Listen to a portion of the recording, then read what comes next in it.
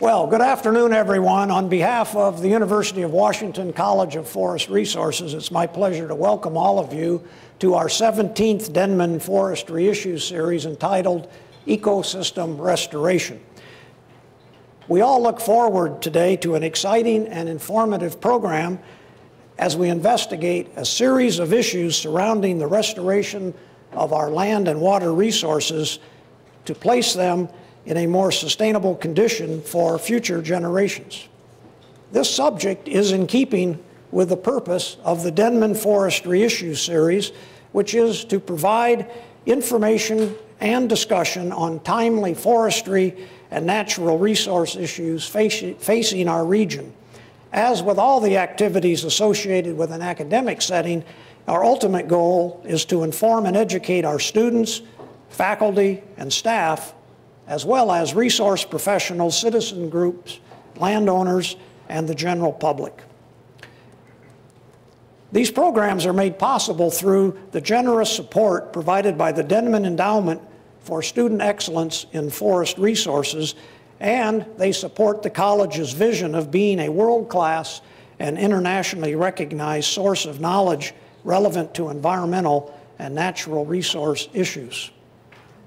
Before I go into my sustainability introduction, I want to acknowledge the support of two people. Ellen Matheny, who's at our University of Washington Olympic Natural Resources Center in Forks, Washington, handled all of the logistics for today's session, and Bob Edmonds, our Associate Dean for Research at the college, who handled the development of the program. Sustainability is defined in our college as the study that investigates the functionality and the sustainability of complex natural resource and environmental systems in both managed and natural environments, using an interdisciplinary approach across multiple spatial and temporal scales that include our urban, suburban, and wildland landscapes.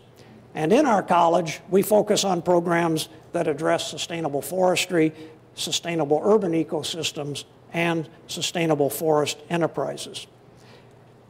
Sustainability serves as the common goal for all of our programs and includes all resources such as timber, horticultural plants, water, wildlife, or insects, for example, considers the needs of future generations as well as those of the present, and strives for a dynamic equilibrium that balances ecological functions and conditions with social and economic factors.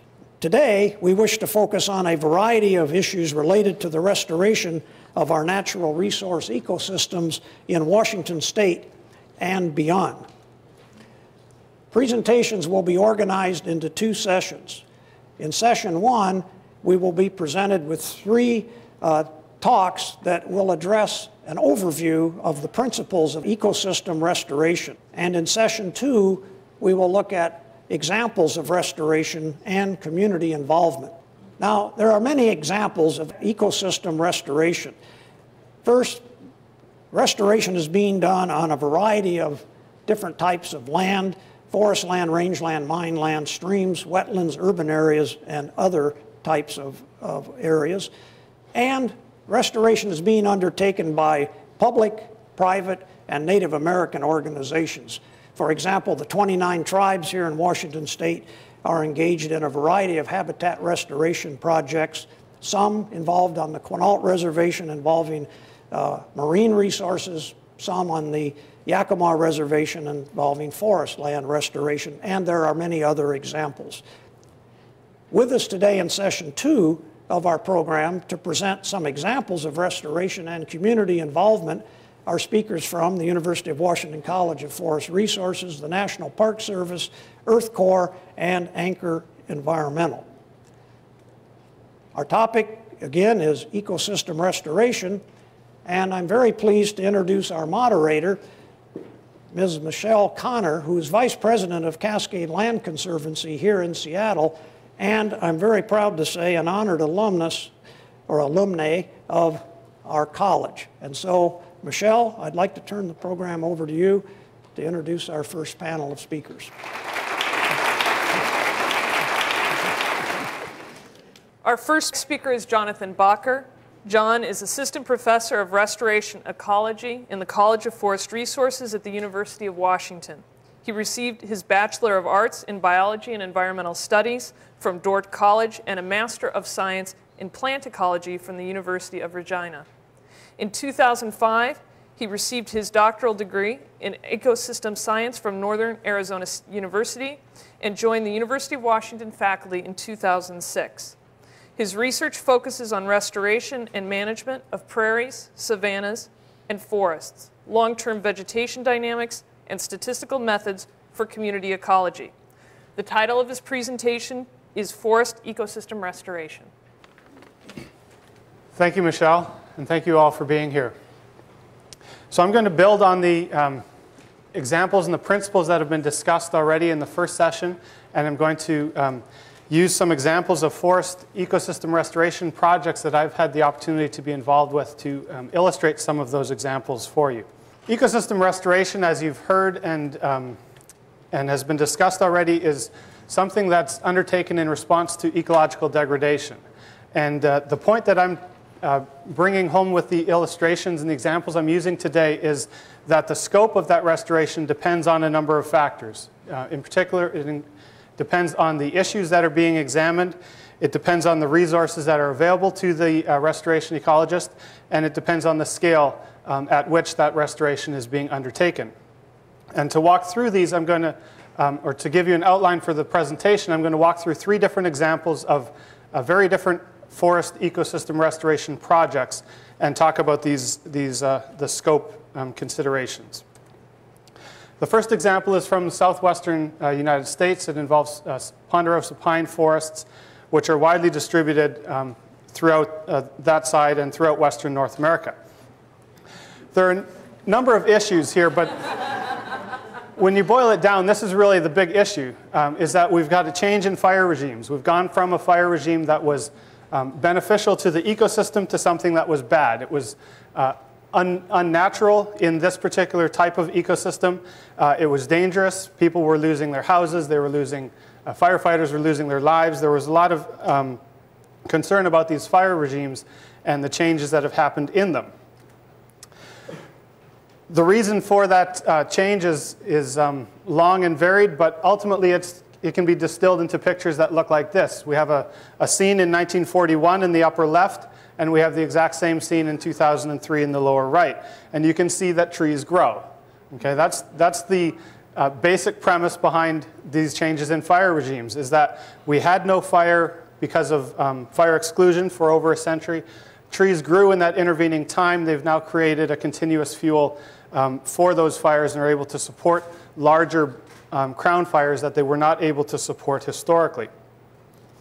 So seeing that pattern as the problem that's been exhibited here, the solution might suggest itself pretty obviously, and that's to remove the trees. So here we have another repeat photo series. This is from, again, the older photos in the upper left and the newer photos in the lower right. But we have a site in 1992 and the exact same site in 2004. In the intervening time, restoration treatments were implemented which involved thinning and prescribed fire. And so you can see some pretty dramatic responses here in terms of the forest overstory, the tree vegetation. We lost a lot of trees. The ones that are left are much healthier than the ones that than they were prior to the treatment. And we also have a very dramatic response in the understory vegetation. So all the grasses that you see in the foreground in the lower right picture are ones that were present there in 1992, but in much, much, much lower amounts. So we see some pretty dramatic responses to our restoration treatments here. That understory that I mentioned is also seen here. This is the only data slide in the talk. If we track these things over time, we start to see trends in how the vegetation is responding. And in terms of the actual amount of biomass present on the site, only 3 years after the treatments were implemented, we already were able to detect significant increases in the amount of biomass. Where we thinned it, which is the circles there that are referred to as the thinning treatment, or where we thinned and burned it, which is what we refer to there as a composite treatment. And those differences have been maintained over time, with a lot of interannual fluctuation due to environmental variability. This problem, this issue of changing fire regimes is a very large issue. It's something that really is a Western Washington or Western United States scale of an issue. And that allows us to also, as we start to implement projects at larger scales, start to look at responses of other organisms. We can start to look at wildlife responses. Kaibab squirrels, mule deer, bluebirds, goshawks, Mexican spotted owls, various other organisms are being studied to see how they respond to these treatments. And these types of considerations can really only be done when you're dealing with large-scale problems. If you're dealing with a small-scale problem, it's not possible to look at something that's smaller than the home range of an organism, for example. It's not possible to really examine how that organism is responding to the restoration treatments. That larger scale is also something that is both a benefit and a challenge to this type of restoration.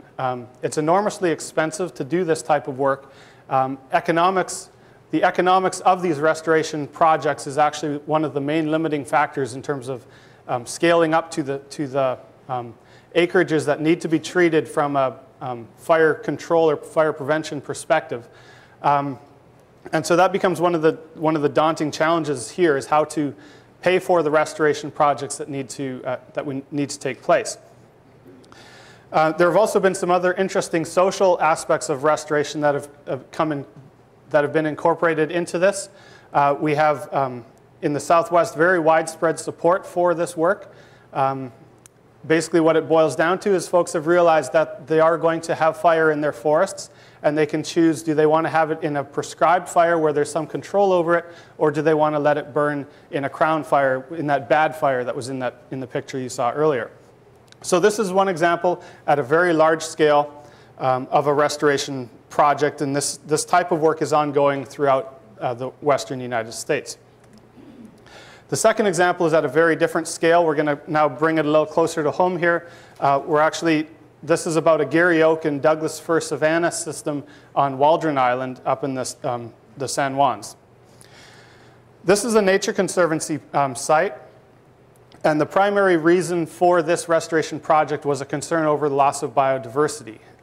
Gary Oak is a very important biodiversity element in these systems.